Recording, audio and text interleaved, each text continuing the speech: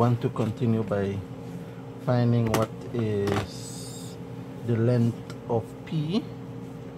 Now if you take a look at the formula that we have, it is a squared equals to b squared plus c squared minus 2bc cosine of angle A. With this problem, you can notice that we no longer have A, B, and C, but we can rewrite the formula with respect to how this triangle is labeled, right? So notice that we are going to start off with this side we're solving. So if we, in this case we were solving for side A, that means we started with A, right? So here we're solving for P, so we're going to start our formula with P. Now after you have deducted that you're solving for P, then you can notice that once we used A, we will no longer use A in the following two. So we're going to use any of the other two sides. In this case, since we're going alphabetical order, we said it is b squared plus c squared.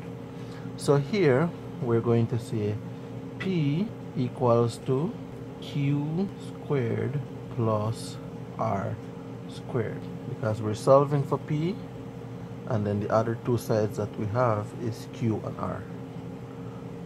Now moving on, we have minus 2. Minus 2 will remain for all the formulas. It will never change. It will always be minus 2, minus 2, minus 2 for all of them. Then if you notice, we have BC for this one here. Notice that we use BC because we said b squared plus c squared, so that's BC. So here, since we said q squared plus r squared, this one is going to be minus 2 qr, the same 2 that you wrote next, right? And then you have cosine, and then cosine will remain always. And then notice again, if you're solving for side A, then you have angle A. So that means if we're solving for side P, we will have capital P in here. And that is what we have so far, right? So that's going to be the formula.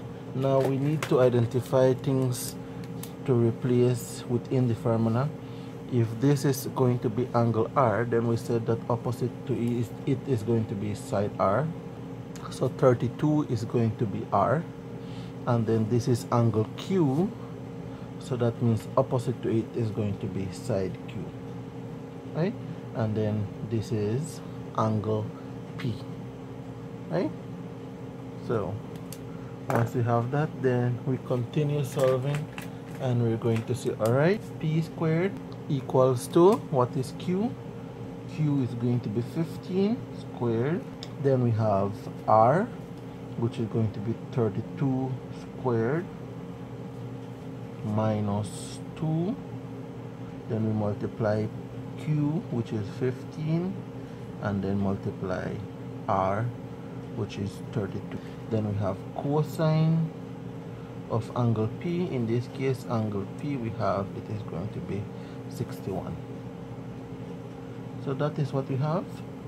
And then we continue on by saying, all right, P squared equals to, now at this point you can enter everything in your calculator if you have those calculators that display everything here at the top. My one does not display everything, so if it displays at the top, you just start off with 15 squared plus 32 squared minus 2 times 15 times 32, and then times cosine of 61, and then you press equals, and then that should be your, and then that should give you your answer, right? But in my case, notice that I don't have the one that displays. So notice how I will be entering the information in the calculator, and then you can follow, right?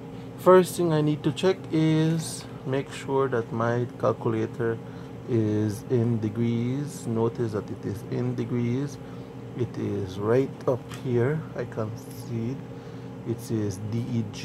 It means degrees, or it has only the letter D, then it means degrees. Or at the back, some calculators have a button somewhere around here at the back that you could push in with your pencil or your pen, and then it will reset your calculator, right? All right, so let's continue. So notice that with those calculators that you don't see what you're writing here at the top, you will have to start from the back, which is going to be 61 cosine, I get that, times 32 times 15, then times 2 negative, okay? 2 negative this button here at the bottom, you could multiply it times 2 and then change it to be negative, right? So that's going to be equals, and then you have, for the first section, you have minus. Since it has a little negative sign there, it means minus 465.41723. I'm just going to enter 5 decimals because I don't know what I'm going to get, or until I reach to the last problem, then I can round off, right? So that is what I have. So next thing is take a look at the first piece. That's going to be 15 squared, right? 15 squared, that's going to be 225 plus 32 squared, that's going to be 1024. P squared equals to, and then I enter everything, 225 plus 1024 minus 465.41723, and then I press enter, and then I have 783.58277. Please try this with your calculator, whichever calculator that you have in front of you, and then see that you get the same answer, right? So once we get that, then the next thing that I have to do is square root, because remember we're solving for p, not for p squared. So square root on this side, that will ensure you get rid of that squared, and then you square root on the other side, and that will ensure that you get rid of that there. So the answer that I have, I just need to continue by saying square root the answer, and then I get 27.99, right? And that is going to be rounded off to 2 dp. Let's quickly do one more, and then we move on to another thing, right? Alright, so let's take a look at another triangle. Let's say this is a more opened up triangle. We have it like that. Let's call this M N O. This is angle O, which is going to be 109 degrees, right? Let's have this to be 71 meters, and then this is going to be 56 meters, and we're solving for this side. So this one is telling you solve for side NM. Solve for side NM. Now notice it's side NM, and then it's going to be from N going to M, indicated by the capital letter. This is a different way of writing it. You could write it only side O, means the same thing. If I would have said side O, it means the same thing, right? There are various ways of writing it. Alright, so let's take a look at what we have. Analyzing first, cosine rule. We're solving for this side. How do I know if it's cosine rule? We're solving for this side. The other two sides must be given. and the angle between them, right? Two sides and the angle between them. Now notice that this triangle does not look like a right angle triangle, so we cannot use Pythagoras or trig. This has to be cosine rule or sine rule. In this case, it is cosine rule. So let's start off our formula again. It's going to start off with the side I am solving, right? Yeah. So here, the side that I am solving is going to be side O. Let me label it small o. Angle N opposite to it, side N, and then angle M opposite to it, small m. Right? Always small letter for the side and then capital letter for the angle.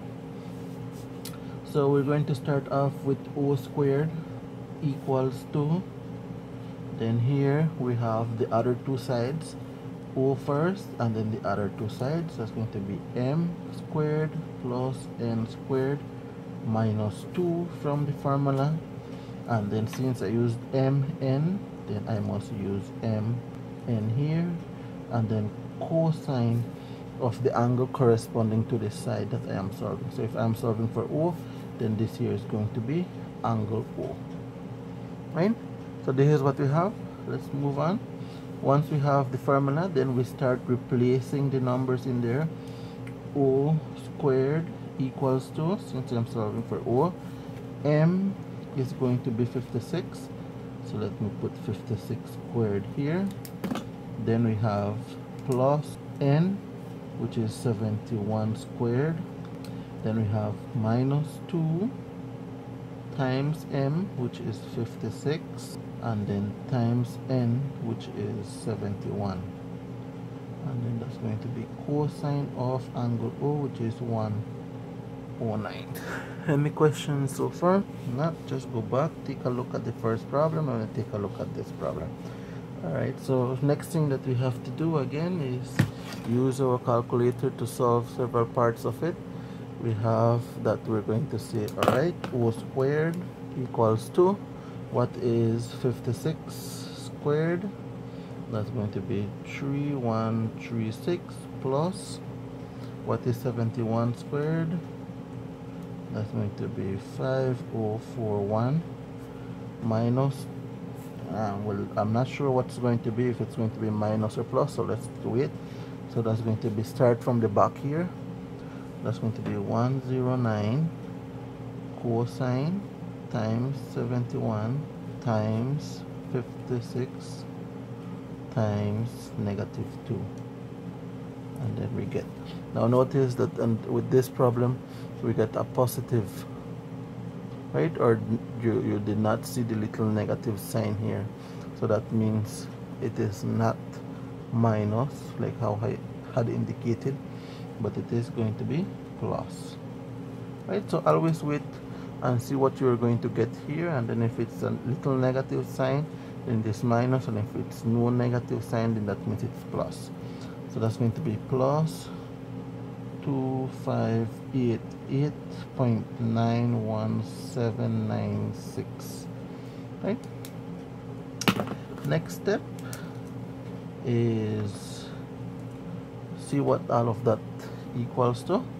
So we have that, that's going to be 3136 plus 5041 plus 2588.91796, and we get it is going to be 10765.91796. The next step is we don't want O squared, so we need to square root and square root the other side. So once I get that, then I just need to press in square root for this calculator, and notice that it immediately tells me that O, or side O, is going to be 103.7.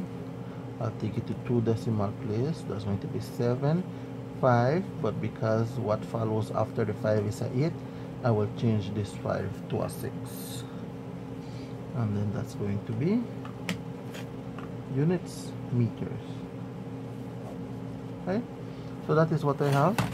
Now remember that you need to include units. Sorry about the first one. The first one is going to be inches.